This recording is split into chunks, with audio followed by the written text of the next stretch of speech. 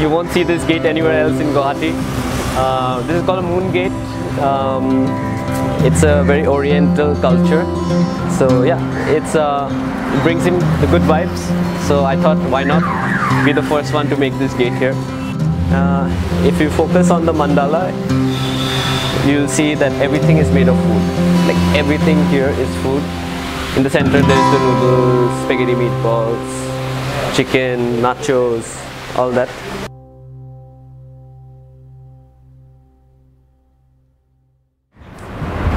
Like it's now quite a long story. Like this is one of my first ventures, like as a business. But before that, yeah, before that I was in Christ University, Bangalore. So I stayed there for like, I was in Bangalore for 7 years. At that time I was in a, you could say a dark space that time. I was very unsure about life, what to do, what not to do, etc. So a lot of things happened in between. I got my composure and everything, martial arts happened. And then I came here. I've always been a burger fanatic. So Pattyoh itself has the word patty, and it's actually it's a word. Pattyoh in French means veranda. It's a outdoor dining area, and I was a burger lover from past. So anywhere I go, first thing I will try is burgers. So I came back from Bangalore. Bangalore serves amazing burgers, and here I saw the idea of burger is your patty, a lot of mayo, and that's it. There is no like twists and turns in burgers. So I thought, why not? And patty is a crucial part of a burger, so that's why Pattyoh. It's only been a short while, 6 months only. I think the key to becoming a good boss is to be like a good mother. I think I think that works. Like now in a generation, everyone wants their own space, I guess. So more than money, people want time. People are willing to work for lesser if they get more time.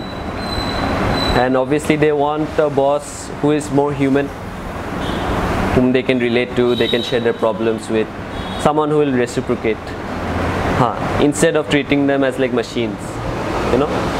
I mean that's the key. So in Pattyoh, I think we are the first restaurant in Guwahati to ever introduce food challenges, and I see a lot of other restaurants trying to copy us. The day I quit smoking was when I started martial arts. That was June 23rd, 2013. So that's 6 years now. So I started then. First I started as like remedy for my own self.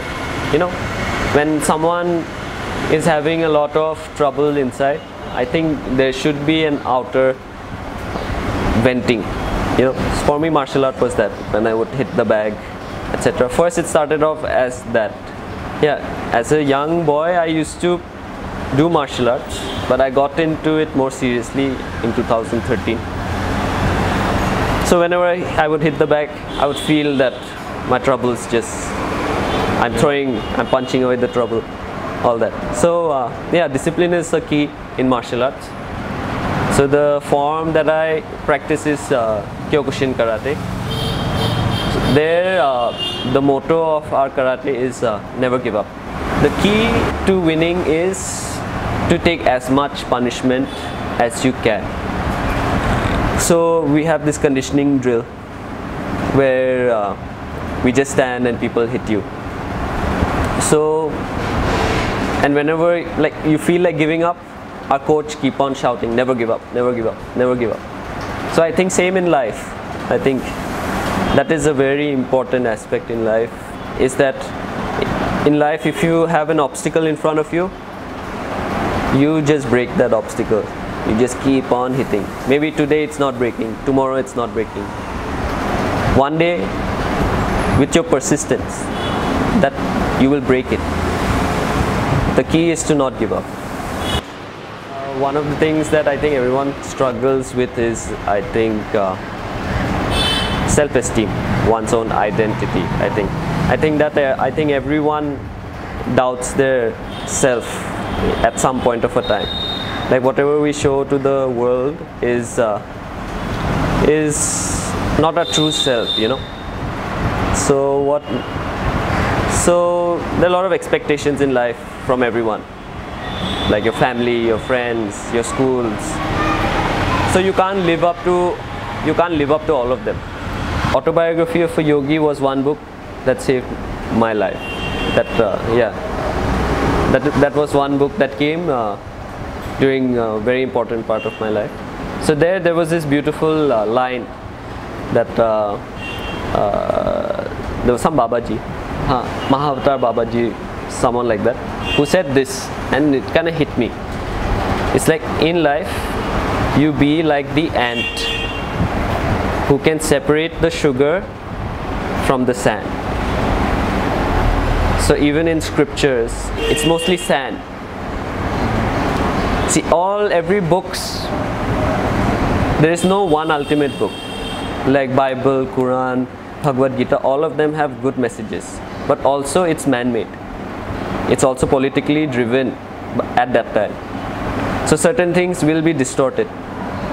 So while reading also, we have to pick up those things that make sense, and which does not, no point accepting all that. Spirituality and martial arts, these two things, very important, I think. Generally people smoke, drink or do substances because they don't have any solution to the problem. So they want to run away. They want to forget it. But then after that, whatever intoxication, when it goes away, again you're back to soberness. It hits you back. So then I kind of like realized after a point of excessive drinking, smoking, etc., that no matter how much I do it, like these problems will never go away. So for that to go away, like I'll have to face it inside, you know. That's where spirituality came into the picture. Like I left everything overnight, left smoking, drinking. I started martial arts, and meditation is something which I think, like, you're with yourself for that many times. So you are facing your thoughts, your emotions, and when you are facing your thoughts and emotions, when you're inside yourself, there is no way to run away. So only way to deal with it is to accept it. So that acceptance kind of led me to here, like in a good space now. Yeah. To be honest, I didn't like college. No one does. Yeah, like there's maximum of them. Yeah, like I was in Christ University. They're very strict academically. Like the course is very good. If I look back now, like if I had taken it seriously, I could have done a business immediately through the course, because they have all these projects that kind of help you to achieve all that. But that time, like in India, I don't think people are given that space, that time to take a proper decision. Mostly it's jumping. Everything's jumping. Like by 22 you have to be here, by 26 you have to be there. I think that's kind of destructive.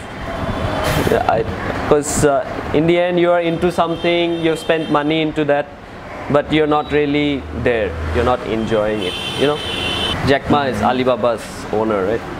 So he says, I saw this video, it's very like inspiring. He says,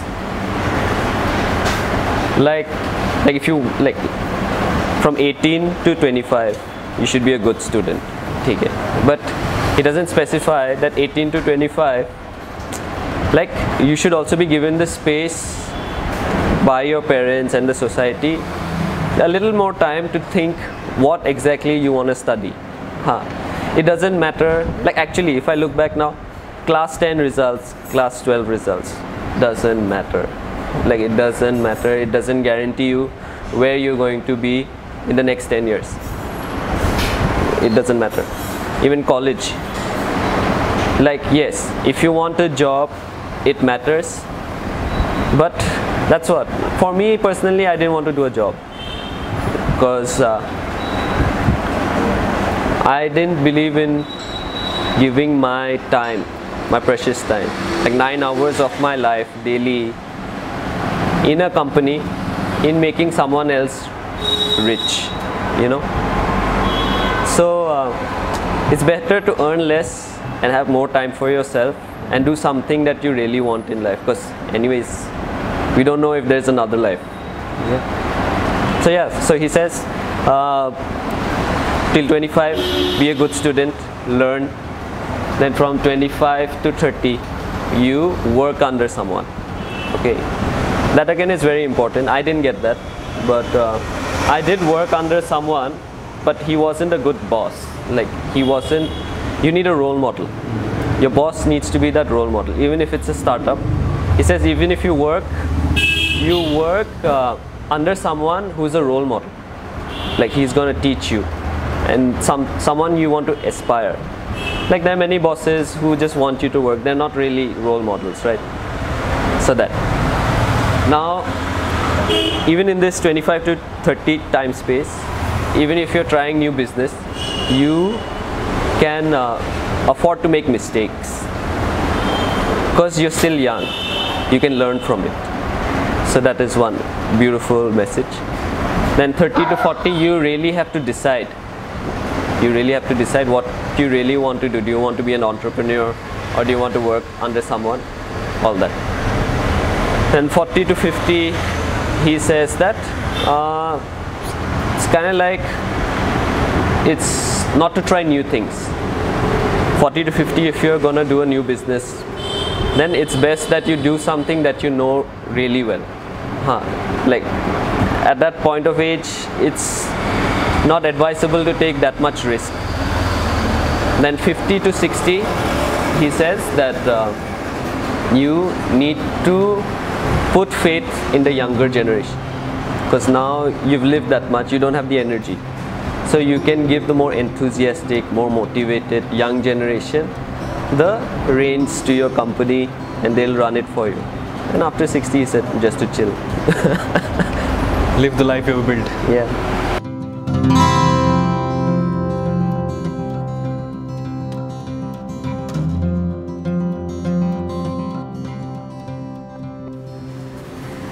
This is our chef, Bimal. Bimal, say hi. This is where the magic happens.